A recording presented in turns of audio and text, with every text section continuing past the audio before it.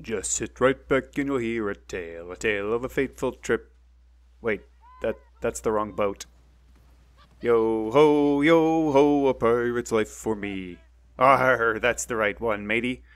Does Skull and Bones deliver on all its piratey promises, with fierce combat on the salty seas, thievery, plunder, and most importantly, delicious booty? Or is it a soggy dinghy that will leave you feeling washed ashore?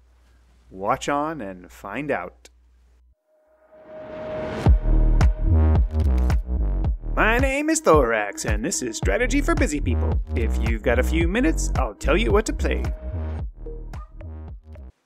Ubisoft's latest quote-unquote MMO is a foray into the pirating space with Skull and Bones. I've got just over 8 hours in this game. I know that I often say that I love this and that or the other thing, but I must say I have a soft spot for pirating, mostly because of the tremendous quantity of playtime I have in the original Sid Meier's Pirates, as well as the 2005 remake. I've done the open beta pirate MMO thing before, although I can't remember what that title was called. It failed, so it doesn't much matter. How do I think Skull and Bones will fare based on my time with the open beta? I can't say that I've played many Ubisoft adventure games before, and I certainly don't play many MMOs. I find MMOs especially to be mostly glorified grocery runs. Microtransactions have made many of them even worse.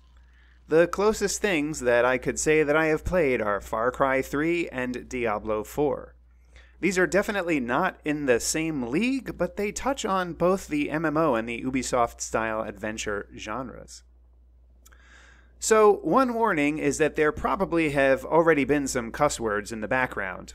This game is not bashful about laying into the pirate chick. So, if ye be a soft-hearted landlubber, you'll probably find yourself offended by many of the dialogue scenes with the main pirate guy in this game. And you'll need to be comfortable with him, because it seems like he is the focus of the main storyline in this game. That main storyline revolves around this pirate haven in the Indian Ocean. Like any good MMO, it is the home base of operations where you will do most of your shopping and crafting. As you might expect, a good MMO offers several playstyles to choose from. You can go the more traditional businessy, tradery route and buy goods in one place, transport them, and sell them somewhere else. You can, of course, do the pirate thing and just raid on the high seas. There is a mission board, a bounty board, and the recent de rigueur pop-up game events. The game thus far is entirely PvE. I even accidentally tried to cannonball a player, and it simply said they were immune. That doesn't mean you can't interfere with the other players, though. When you enter into combat on the seas with the NPCs, you don't enter some special combat area. It's pretty much a free-for-all, and it seems that you can swoop in on some battle that is occurring with another player, lob some cannonballs, and possibly even steal some of the loot. It wasn't clear to me if a loot drop from a destroyed ship is available to everyone or is simply first come, first served. That being said, the combat on the high seas is quite a bit of fun. At least with the early ship you had access to during the open beta, you have 4 port and starboard guns, and there are various types of weapons that each do generic damage and may have special damages that they apply. As you sail around, only the guns facing the aiming reticle may be fired, and there's some reload time associated. Do enough damage to a ship, and you could possibly get an attempt to board it, with ropes that you have to carefully aim. Boarding gives the potential for extra cargo to be captured. As you navigate the seas, you can use your spyglass to identify ships. Depending on what missions you currently have in your backlog, you'll be notified when a particular ship has a cargo of interest. There is a fast travel option, but it does cost you some silver. I'm not sure what the real game drop rate will be like, but it did seem like I had quite a lot of silver without anything to use it on except for clothing. Wait, what? Yes, apparently, being dressed the part is important, as the blacksmith will straight up refuse to talk to you until you visit the clothing merchant to buy a silly hat and some proper pirating pants. As you rise in infamy, dressing in accordance with your stature seems like it might actually be important in the game, but it's unclear. Various missions will earn you cosmetic upgrades for either yourself, earrings, or your ship, a monkey, or is that a marmoset? I don't know. You can also purchase them. It looks like there are higher order currencies in the game, but I reached the maximum infamy level attainable in the beta and didn't encounter any of them. The world map does seem quite large, and as expected, the further you get from the starting port, the higher the level the ships you encounter get. One thing I was not sure whether or not I should be frustrated about was the whole blueprints come crafting thing. If you hadn't unlocked a blueprint either through mission reward or encounter and purchase, you couldn't craft a thing. You don't just get to buy that cannon. For example, you have to craft it at the blacksmith or earn it through a mission. The higher level items require crafting supplies that come from further away, which makes them harder to obtain and or find. As you sail around, you discover trade routes that may have the goods you're looking for, although they might be in their raw state, at which point you can refine them at the refiner. I never got that far in this area, but that's okay.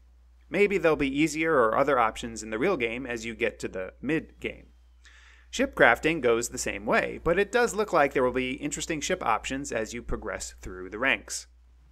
There's also food crafting. Ship navigation has a quote-unquote maximum speed option which burns stamina, and there is also a bracing maneuver which can be used to reduce damage taken, also at the cost of stamina. Feeding your crew can restore stamina or grant buffs, like in many other games.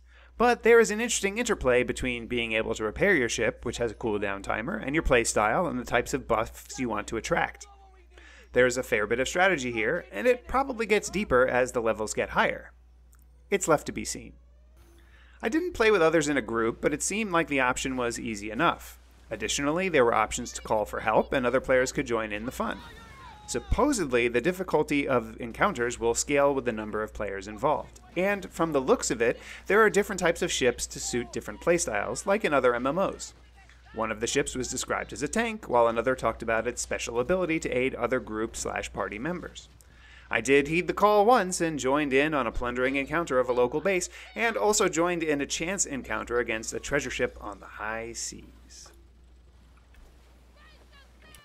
Before I give my final verdict, take a moment to like this video and subscribe to the channel. Don't forget to share with your friends. Agree with me? Disagree with me? Or want to see other content? Let me know in the comments below. Want to try this game yourself? Check out my humble affiliate link below. And if you want to support me in making more of these videos, become a patron on Patreon. Your support really makes a difference. The final verdict.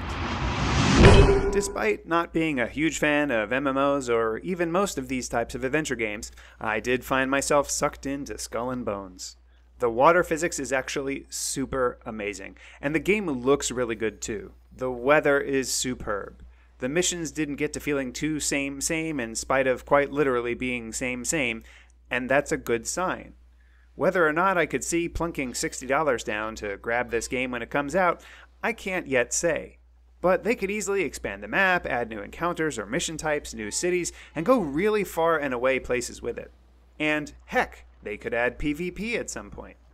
And they legitimately have sea shanties in the game that you can call on command.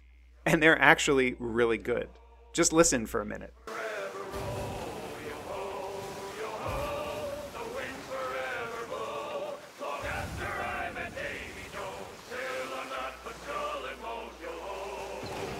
On my trademark 3-point score scale of avoid, meh, and I forgot to eat, I made some shark stew, gathered my crew, and settled in for the mission I knew we needed to do.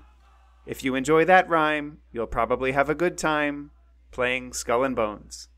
Because I skipped lunch to do that. Shakespeare, I'm not.